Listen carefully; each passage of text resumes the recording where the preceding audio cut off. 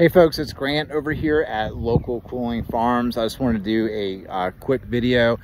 Last year we started working with pasture blue crab on finding a solution for their crab shell, because they're a blue crab processing facility. So they they buy from local fishermen to process the blue crabs that are caught in the the Pontchartrain Lake estuary system.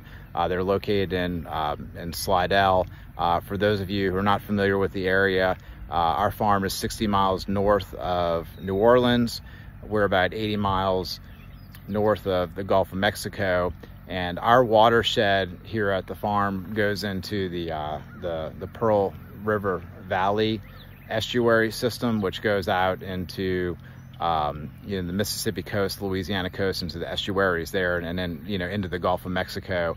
And so the cool thing about this is that all of this this crab shell that's coming in, not only are we composting it on farm to put out on our pasture to do all kinds of awesome things, to grow more grass so we can graze more cattle, but like I said, our watershed goes into that estuary system. So years and years of our farm being used as a row crop farm from the folks that owned it, for the previous generations.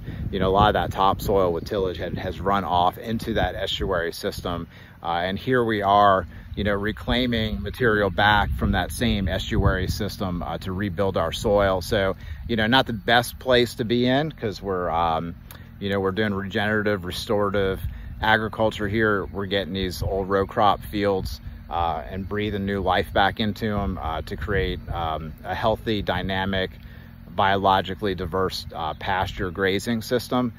So we would rather not be in this place of having to restore it, but this is just where we are.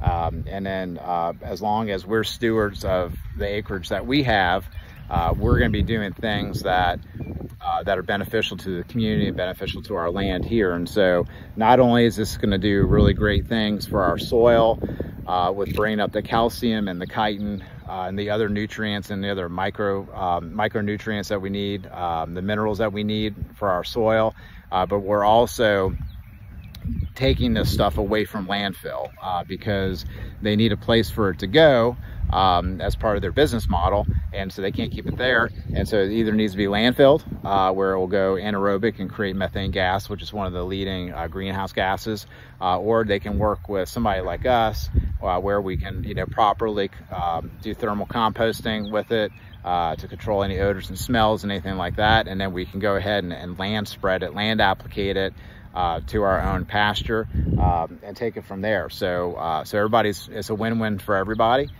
So that's what we're doing here at Local Cooling Farms today, is getting all this crab shell rolled into a compost pile. All right, y'all have a good one.